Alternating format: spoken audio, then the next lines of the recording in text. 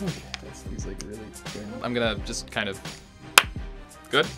Okay, I have a question that might make your head explode. How much does the internet weigh? I'm not talking about your tablet or how heavy your iPhone is. I'm talking about the whole crazy internet, from cat memes to World of Warcraft to those videos you don't want mom to know about. I'm Yora, this is Zoetic, and we're investigating where the internet lives and just how much it weighs.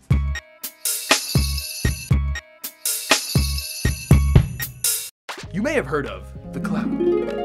It's some invisible place where you can send all those crucial photos taking up space on your phone. Like that photo you accidentally took of your thumb, or those baby pictures you wish mom hadn't saved. Whoa, where'd you get that picture of me?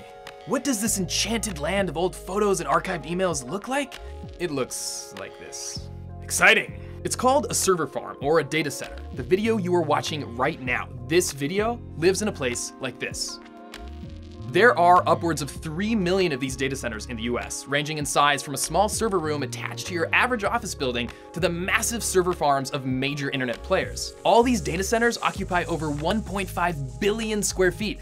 That's more than 27,000 football fields. And companies continue to build them as fast as they can to keep up with advancing technology. But chances are you've never actually seen one of these industrial-sized server farms. Google's servers are located in places like Jackson County, Alabama, and Mays County, Oklahoma.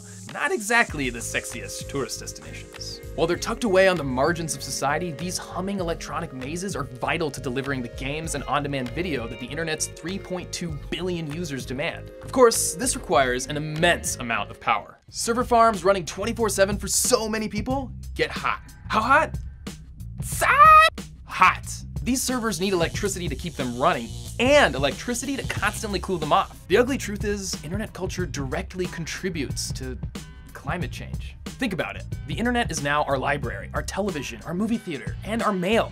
It takes a huge amount of energy to store all that info. So how much does the internet's carbon footprint actually weigh? Google's cloud weighs somewhere around 1.5 million metric tons. That's the amount of carbon dioxide its data centers and offices released in 2014. And that doesn't include emissions from things like Street View cars for Google Maps or the construction of the data centers themselves. Which means each Google user, like, you, me, and everyone we know, is responsible for about 8 grams of carbon a day. Which may not sound like much, but remember, that's just for Google. That doesn't include Twitter, Facebook, and the 600 other tabs you have open right now. A study by Greenpeace says that about 20% of the energy Google is using for its data centers comes from one of the dirtiest sources of electricity, coal. As for Facebook, its data cloud weighs a little bit less than Google's. About half their energy is from nuclear, coal, and natural gas. And if you use Microsoft, ta-da! About 40% of your cloud is coming from either coal or nuclear power. So while the internet is a big, fat, carbon-emitting giant, tech companies are taking steps to limit the energy required to run and cool server farms. It's cool.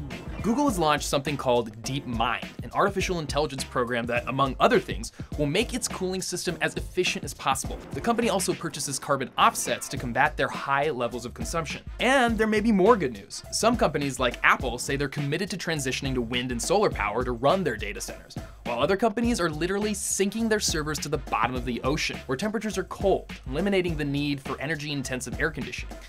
But wait, wouldn't that just make oceans warmer? Seems like the internet continues to solve some problems while creating others. In fact, while it may appear like we're doing better for the environment by using less paper in our emails and bills, Greenpeace points out that the digital shift may actually be enabling higher levels of energy consumption. In other words, what we're currently creating is not so much a fluffy white internet cloud as a gray blanket of smog. So we talk a lot about, composting and using less paper to save the environment, but we never really think about, or at least I've never thought about, how much each individual photo that I store in the cloud is contributing to climate change. But if you guys have any ideas about how we're inadvertently contributing to climate change in the digital age, let us know in the comments below and maybe subscribe. Promise it won't contribute that much to climate change.